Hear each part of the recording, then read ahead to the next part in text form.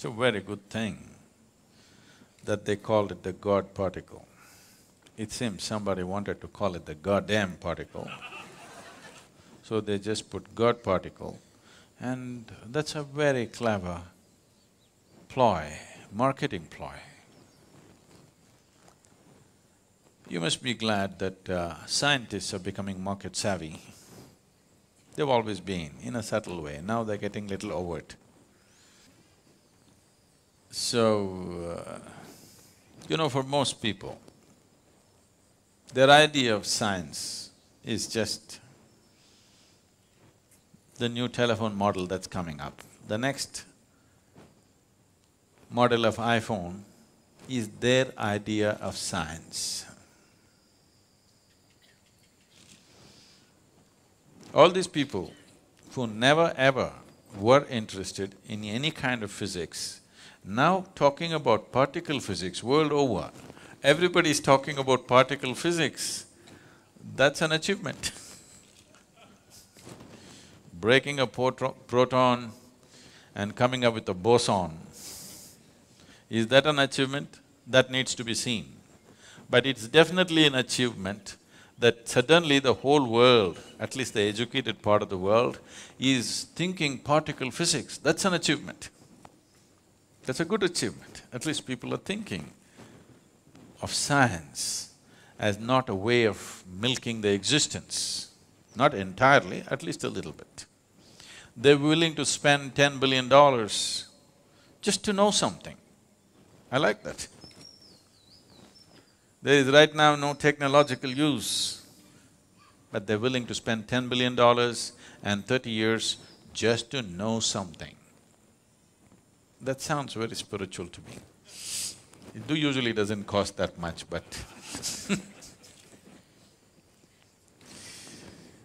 so, having achieved one thing, having made a social goal, scientifically, what does it mean? In yoga, we see it this way. Existence is like this. There is something called as sthula, sukshma, shunya, shiva. Sthula means the gross existence, physicality is sthula. Everything that you can see, everything that you can sense through five sense organs, everything that you can see, smell, taste, hear and touch is considered sthula. This can be analyzed with your intellect and understood and grasped. And this is always made of, as we know today, of anu or atoms, because it's physical in nature. It's a complete block of… building block of existence is an atom. And if it's made of an atom, once enough number of atoms are there, we can touch it, we can smell it, we can taste it, we can see it if it becomes big enough.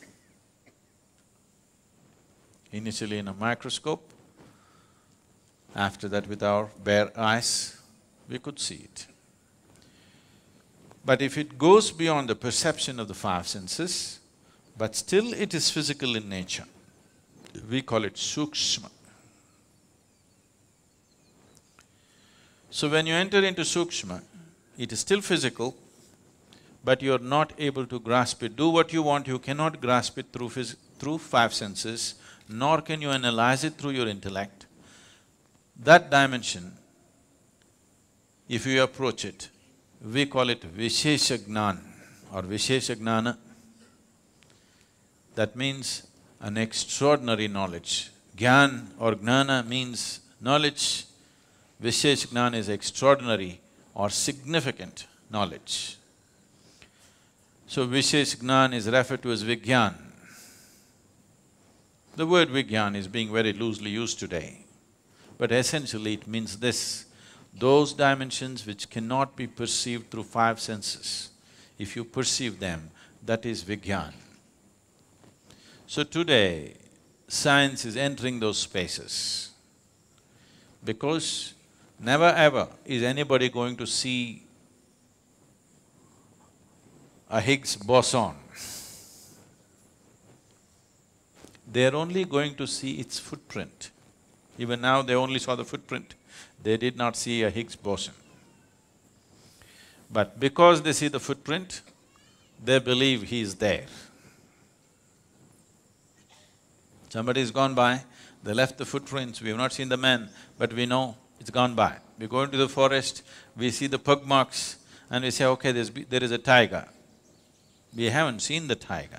In fact, in a tropical forest, it's very difficult to see a tiger. But we will see pug marks here and there. Just like that, they saw the footprint. So they're entering Vishesh Gyan. If you go further, it will become shunya, that means absolute emptiness. There, your intellect will be completely useless. Your senses will be completely useless because there is no physicality. Where there is no physicality, your sense organs and intellect will become absolutely redundant. If you go beyond shunya, there is something that we refer to as Shiva. When I say Shiva, don't imagine that calendar man from Shivakashi.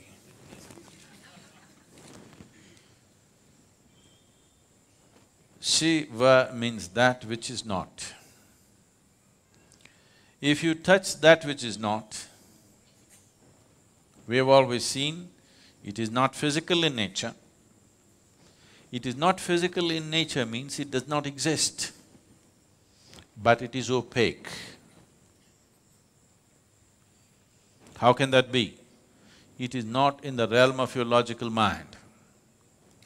Today, modern science believes the whole existence has to oblige to human logic, which is a very limited way of approaching life. The whole existence will not oblige to human logic.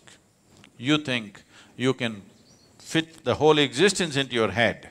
No, no, your head fits into the existence will not fit into your head. Your logic can analyze the physicality of the existence. Once you cross the physical dimension, your logic is completely out of its realm. So, because this is a dialectical culture, the same science has been expressed in story forms. I cannot go into the whole story, it's a long story, but when I told this story to one of the top scientists in the world, when I was speaking to him and I explained this, see, this is how it is, this is the nature of the existence.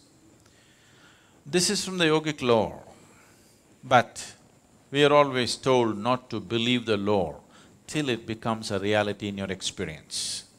And this is the reality in my experience. If you go like this is what will happen. So when I spoke to this very top-level scientist, who's a Nobel laureate, and I was telling him that this is what it is, there were a group of… Hello? There was a group of them, and when I explained, this is how it is within me, what do you think? They said, Sadhguru, if you can give a mathematical backbone to what you're talking, this is Nobel Prize stuff. Can you give a mathematical background? I said, I'll never bother about the mathematics. It's true for me and it has transformed everything that I am because it's true for me. Everything that I ever was changed simply because I touched this dimension within me. I don't wish to work equations for that. And anyway, Nobel Prize wouldn't mean anything to me, I would be too embarrassed by such things. So, this story, because I will make it so brief, there could be holes in it. If I make it elaborate enough, there'll be no holes in the story, it's a perfect theory. And we have proved it within ourselves that it is true. But you want to build a $10 billion instrument under the ground to prove the same thing, it's up to you. This can be experientially proved within yourself if you are willing to go into the depths of what this is. Because this is made exactly the same way the whole universe is made. If you go deep enough into this and you know how this is made, by inference, you know how everything in the universe is made. By inference. And even now, science is also only inferring. Today modern science has admitted that it's an ever-expanding universe or an endless universe. Rather, ever-expanding is a yogic term, they're calling it an endless universe. If it's an endless universe, trying to travel across the universe and find out the nature of the universe is untenable, isn't it? Simply out of question. The only way you could know the nature of the universe, nature of the creation and the source of creation is by going inward, because whatever you ate in the morning, whether it's a idli or a dosa or a banana, has been transformed into a human being in the last few hours. Nobody else can do this except the source of creation. So if the source of creation is right here, if you want to know anything about creation, isn't it the best place to consult? If you want to know anything about creation, isn't the source of creation the best place to consult? And if you had to go to heaven for this, you could give it up. If it is right here, why don't you consult? Simply because you're too enamored by your own thought. You think you are going to capture the whole universe with your thoughts. It is a foolish way to approach. The only reason why science has survived is because of technology. It keeps throwing out technologies. If no technologies were coming out of science, they were just talking about all the things that they have been talking, people would have beaten them down for the money that they spent. And it's happened in the past, when there were no technologies and people just spoke science, they were beaten down, isn't it? So, science has its value in terms of utility, but science cannot open up the existence for human experience. It will not, it can never do it because they are going with intellect. Intellect as an instrument works only to dissect. The only way intellect can approach anything is to break it up and see. If you ask a scientist to find out something about this flower, first thing is he will break it up into pieces. I think I should ask a scientist to make me understand one of you. He will talk about dissecting you then. If you break this up, you may know many parts of this. You may know the structure of it, you may know the chemistry of it, but you will not know the beauty of it. You will not know the completeness of it, because the flower is an expression of a plant finding its fulfillment. It is the highest thing for the plant. For its life, this is the highest happening. It's the flowering of that life. You will not know that. You will not see the hand of the Creator in this if you break it up. But as a whole, if you are willing to pay attention, absolute attention, if in your approach you make this flower more important than yourself and keep your focus on it, you will see the whole universe in this. If you break it up, you will have petals, you will have other parts of the flower, and you will come to vulgar conclusions, and then you will learn how to make use of it. So right now, unfortunately, our approach, what we call as science, has become like this: how to use everything in the universe for our benefit. If you see a tree, in America they call it wood.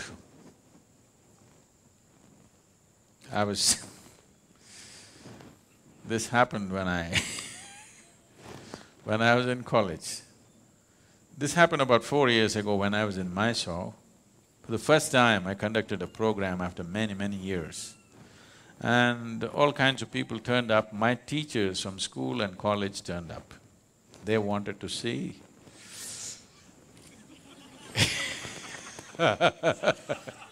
what has happened to me.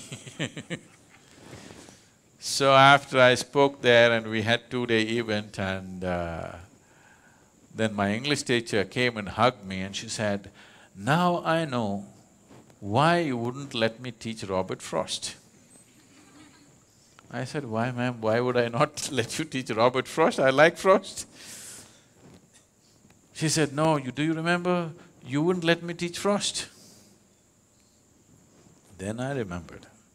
One day she came and she opened the book and she introduced Robert Frost as a glorious poet, and then she started off, "Woods are lovely, dark and deep." I said, "Stop." I said, "A man who calls a tree a wood, I don't want to listen to him." She said, "No, Robert Frost is a great poet." I said, "I don't care how great he is. A man who calls a tree a wood, I will not listen to him." I didn't let her teach. I didn't let her teach Frost. So after many years, she comes up to me and she says, "Now I know why you wouldn't let." So, if a tiger comes here now, from the mountains, I mean, if you come from Sri Lanka, that's different. If a tiger comes down from the mountain, looks at you, he will think, "Wow, dinner." So you look at a tree and you think, "Wood." It's all right for a tiger to do that, because that's all he knows. But it's not all right for you to do that, isn't it? But right now, that is all science has become. Anything we see, how to make use of it. Anything we see, how to make use of it. Even an invisible atom, we won't leave. Even the goddamn boson. Already people are talking about in how many ways it could be used.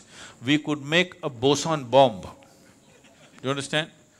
If we make a boson bomb, all of you will just vanish. We don't even have to deal with your dead bodies. Yes, because you'll cease to exist, just like the boson. Instead of shooting you dead or burning you to death, if we make all the protons in your body collide with each other, you'll just vanish. You want the technology? But they will tell you, no, there could be medical uses to it. We could do this, we could do that. Yes, I know all that. But just the idea, it doesn't matter what, you cannot look at anything without thinking, in what way can I make use of it, is a very crass way to exist. With this level of existence, you will have everything and you will have nothing. This is modern life. People have everything like never before, and they got nothing in their lives. Nothing that you can call of any worth.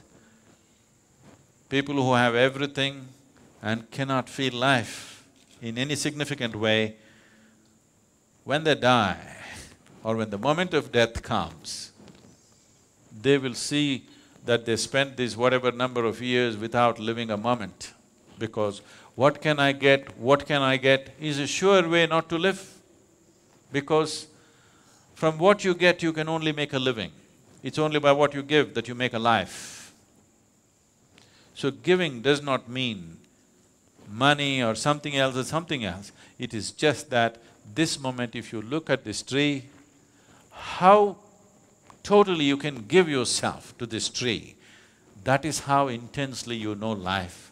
If you sit here and calculate, what can I get out of this tree, you will completely miss life. Completely. Life will evade you. So, this kind of science which denies you life should be restricted, if you ask me. I know I'm going to be hugely unpopular because somebody is going to Twitter and say, Sadhguru says science should be curtailed. It's all right. I'm telling you, a science which is driven just by what can I get out of it needs to be controlled a bit. Otherwise, human beings will have everything and they'll have nothing. When that is your experience, then you will destroy everything. Today, the planet is not being destroyed because of something else. It is just unbridled use of technology, isn't it? It could have been used for our well-being, but it's working against us because we have not worked the other dimensions of life. We're just going with this, what can I get, what can I get? If you go with this, there'll be no planet left after some time. But even if the planet is left, suppose we rope in another 10 planets, still it will not be enough. We will still have nothing, we'll have everything. This is my experience.